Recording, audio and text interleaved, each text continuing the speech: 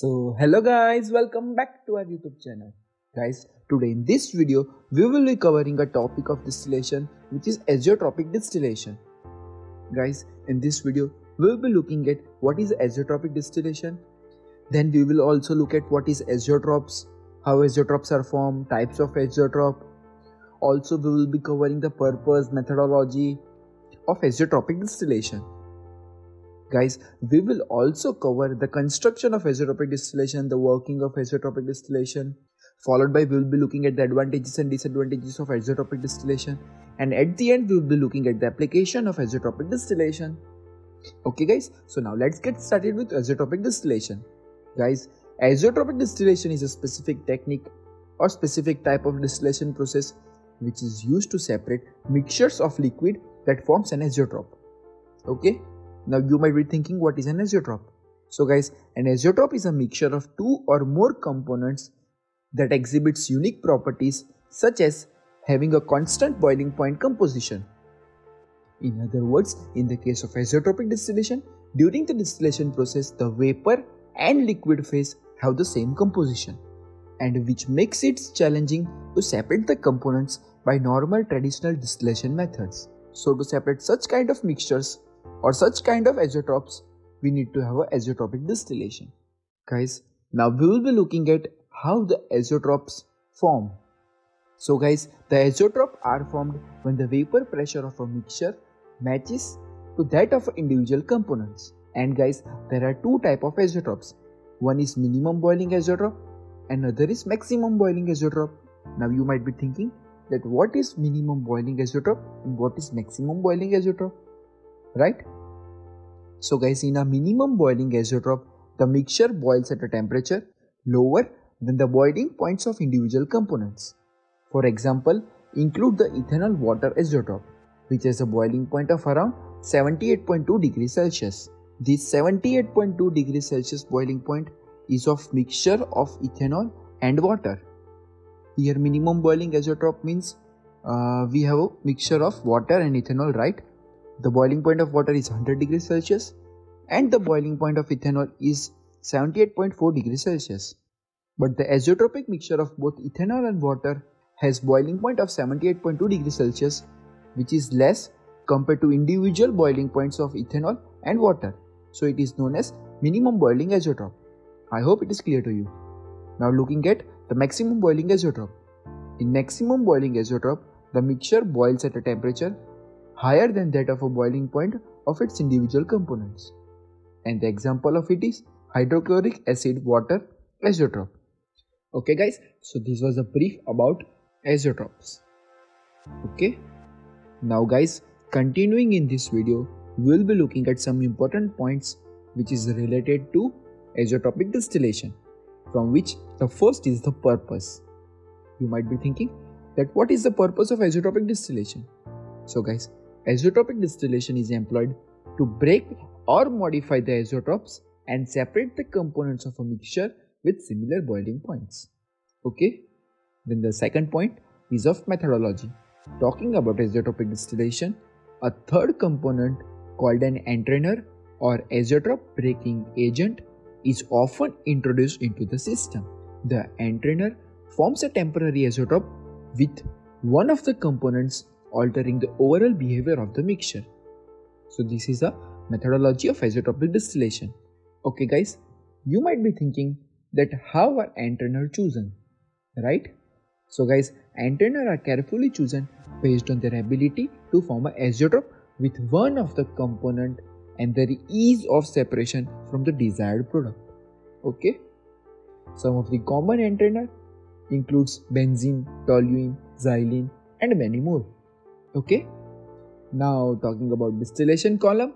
So azeotropic distillation is conducted in a distillation column, which may consist of several trays or packing, means it can be type of both, which is tray column distillation or packed column distillation. And guys, the mixture is heated and vapor rises through the column while the liquid flows down, which is the typically working of distillation column.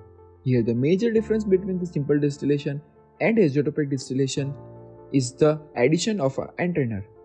Okay guys, and Talking about separation, the entrainer, which is used to separate the components with same boiling point, comes into place.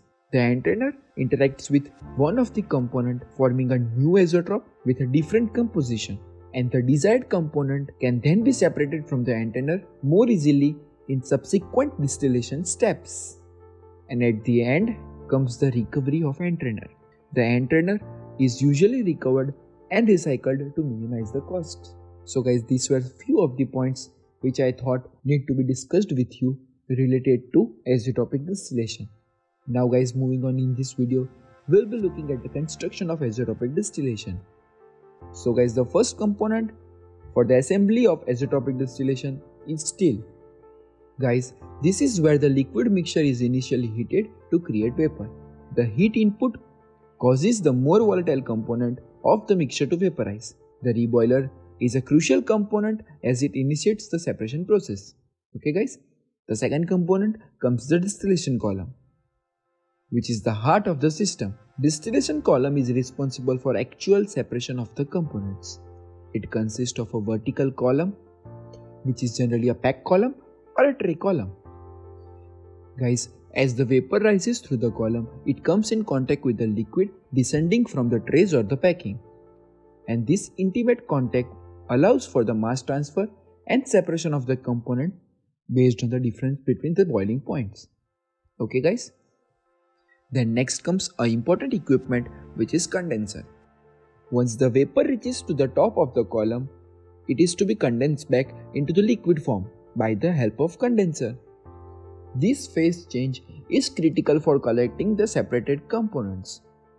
Guys, then the next component is a receiver or separating unit. The condensed liquid is then collected into the receiver where the individual components are separated based on the different physical properties such as boiling points. So guys, in simple words, the construction of azeotropic distillation comprises of four main components, which is the steel or a reboiler, then the distillation column, then condenser, and at last is the receiver or the separation unit. I hope the construction of azeotropic distillation is clear to you. If there arises any question in your mind, do let me know in the comment section. Okay? Guys, now moving on in this video with the working of azeotropic distillation. So the typical steps involved in the working of azeotropic distillation includes or starts with the mixture preparation. Guys, the azeotropic mixture is prepared by mixing the component in the desired ratio, after which comes the step of introduction of entrainer or solvent. So guys, the entrainer or solvent is introduced into the mixture. Followed by the entrainer introduction comes the distillation part, where the mixture is heated in a distillation column, and as the temperature increases, the component starts to vaporize.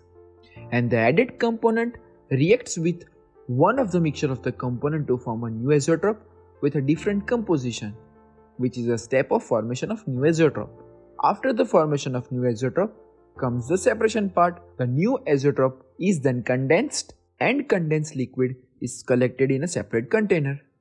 Means the liquid which is to be purified or which is to be separated is collected in a container, and the other liquid which is newly formed, a mixture of new azeotrope, is collected into the other container.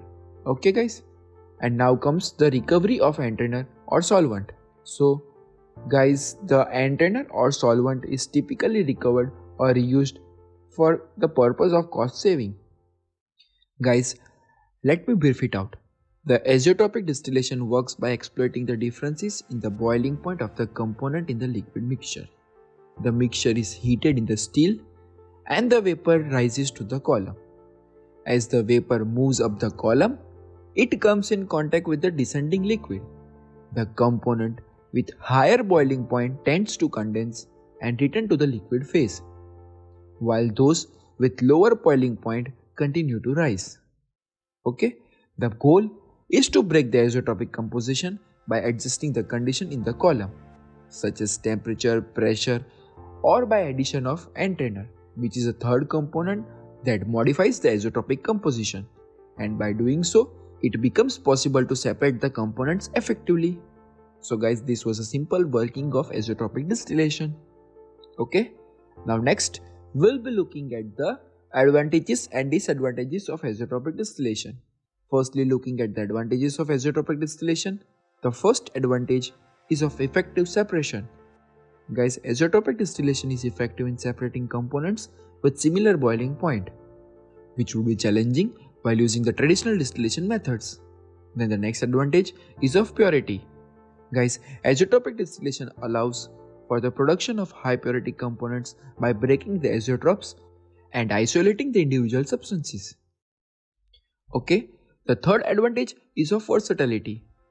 Guys, azeotropic distillation can be applied to various industries including chemical, pharmaceutical and petrochemical, making it versatile separation technique.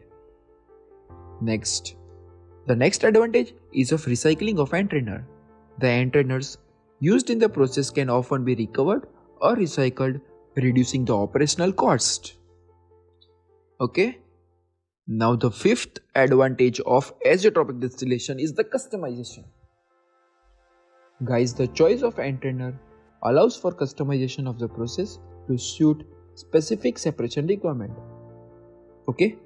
And the last advantage is related to energy efficiency. Guys, in some cases, azeotropic distillation may be more energy efficient compared to the other separation methods due to the reduced temperature requirements. So guys, these were few advantages of azeotropic distillation. Now comes the disadvantages of azeotropic distillation. The first disadvantage is of complexity. Azeotropic distillation process can be complex, requiring careful designing and optimization. The selection of entrainer and the control of the process parameter can be challenging. Okay. Then the next disadvantage is of corrosion and material compatibility. Guys, the use of entrainer or the presence of corrosive component in the mixture may lead to corrosion and compatibility issues, which is with the material used in the distillation equipment. So this can be a major disadvantage, right? Then the next disadvantage is of environmental impact. Some of the entrainer used in azeotropic distillation process may be hazardous or not friendly to the environment, and which requires careful handling and disposal. Okay. The fourth disadvantage is of cost. Azeotropic distillation may involve additional cost associated with the purchase, handling and recovery of entrainers, which makes it economically less favorable in some cases. Okay. Now, the next disadvantage is of energy intensive. While talking about azeotropic distillation, it can be energy efficient in some scenarios. It may also be energy intensive depending on the specific separation requirement and the need of high temperatures. So that is why in some cases the process of azeotropic distillation is energy intensive. Then one more disadvantage is of limited applicability. Guys, azeotropic distillation is not suitable for all mixtures and its effectiveness depends on the nature of the components involved, right? And at the end, the last disadvantage is of potential for product losses. During the separation process, there is a high risk of losing some of the product in the entrainer, especially if the azeotropic mixture is not well designed or its separation efficiency is not optimized. So during that time, there is a high potential for product losses. Okay guys, so these were some of the advantages and disadvantages of azeotropic distillation. Now finally, at the end of this video, we'll be looking at the application of azeotropic distillation. So guys, particularly for this video, we will be covering the 4 main applications of azeotropic distillation, which is chemical industry, pharmaceutical, petrochemical, food and beverage industries. Guys, the azeotropic distillation finds widespread use in chemical industries for separating and purifying various components, particularly various chemical components. Then in pharmaceutical, the technique is employed for purification of drugs and other critical compounds, ensuring high level of purity. Okay? Then talking about petrochemical, The azeotropic distillation is crucial in petrochemical industry for refining crude, oil and separating different petrochemical products.